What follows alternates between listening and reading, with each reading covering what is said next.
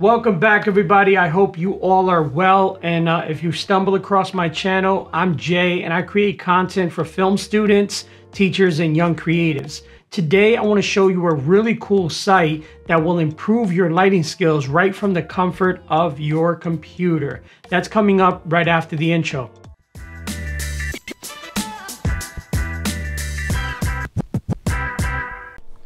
So you're going to go over to the Googles, right? And you're going to type in Virtual Light Studio, and it's going to be the first website that pops up. I'll also link it down below. You can simply just click the link that I provided after the video. You're going to be met by this screen here, and then you're going to press to start as it instructs you there. So right off the bat, you've got a character, you've got some lights down at the bottom, you have different characters off on the side, and then you have some squares on the other side, and you're like, what are those? And I will get into those. Let's start right up at the top.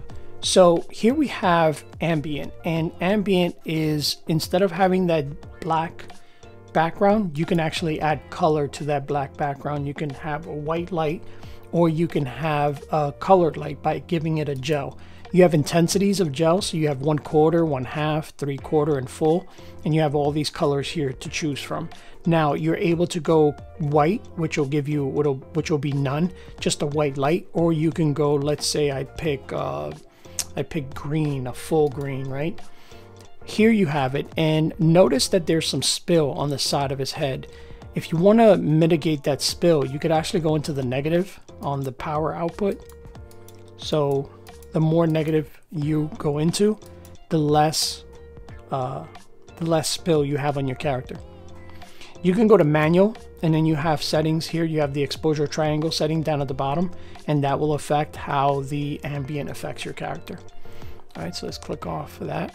You could also solo how much of an effect you see from the ambient. So when you solo the ambient, it turns off the light. So going down from the ambient, you have a square here, and it's actually a toggle that allows you to toggle between the character that you're lighting and your light plot. So here we have the light plot that shows you where the light is in relation to the subject, which is very helpful when you're trying to get better at portraiture. So in the controls, I can actually rotate. You see that?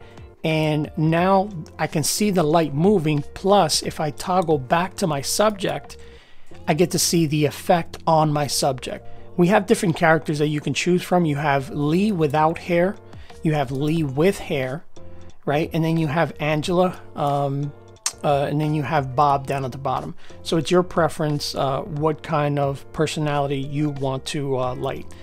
So that's that. I want to mention the capture feature over to the right hand side. So when you click on it, it captures what you're working on. So like in math, when you're doing a problem, you want to show your work. In this application, it allows you to show your work. The great part about it is that you can have multiple setups. So for example, I can have this setup here with a side light, and then I can have another setup where I'll have the light behind him, and it's let's say has a red gel on it, or let's do a blue gel and make it really bright. So there's my character with a blue light on him, and I'm gonna go ahead and put a modifier on it, and I'll put a modifier on this light, and I'll bring this light closer, and I'll make it a little brighter and bring it up higher. Let's say that this is my light setup. What you can do is you can actually click here, and it'll save that light setup.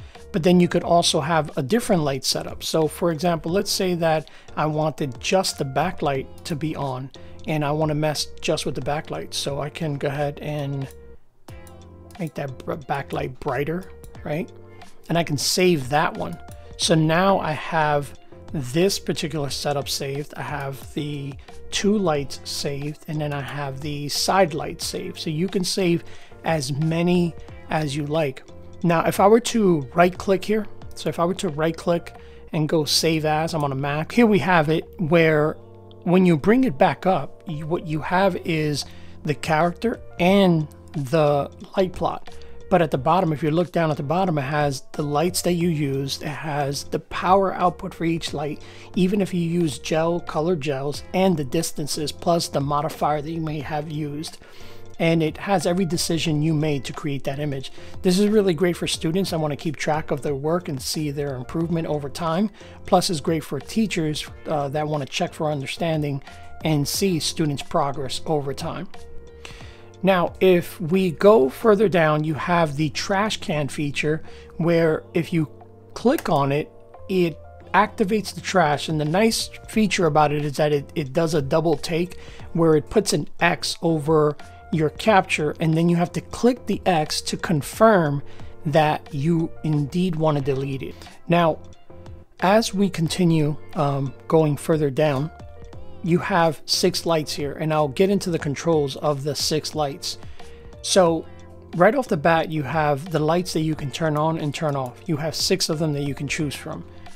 You can solo them down at the bottom. You can solo just that one light to see the effect of that one light, right? So I'll solo this light. You can see that it's just that.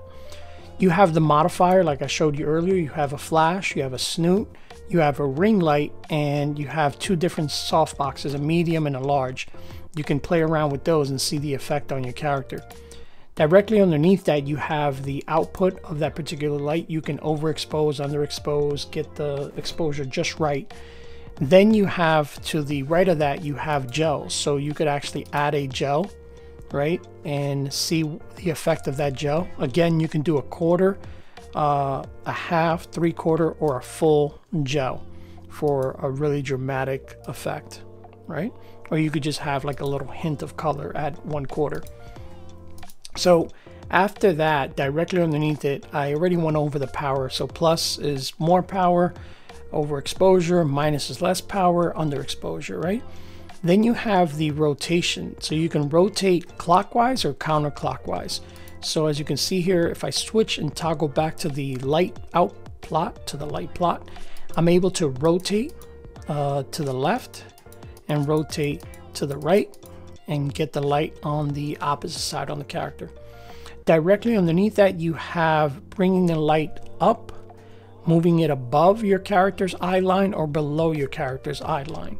Right, so I can do this, right, and it can give me a completely different look. I actually like that look. That looks pretty cool, right? Or I can bring it back up so that it's more at a 45 from him. You can bring the light further away from your character, and that's best illustrated by going to the light plot. I can bring it further away. See how far away that light is, right? Or I can bring the light closer to the character, and it really softens the light. And like I said, you can solo the light and only see what that light is doing, right? Then at the bottom, you have how the light is interpreted. You have TTL, you have meters, I believe that is, lux, foot candles, and then luminance. Okay, so you guys have the link, you have the instruction. It's up to you to take it to the next level. I'd love to see what you guys come up with. Let's use a hashtag for this on Instagram. Let's call it virtual lighting _ Espinal. Let's go with that one. Virtual lighting _ Espinal. Let's see what you guys come up with. So that does it for this week's video. I want to thank each and every one of my 161 subscribers at the time of this video. I would like to reach 1,000 by the end of December. My students tell me that I have to upload more frequently, so I'm definitely working on that.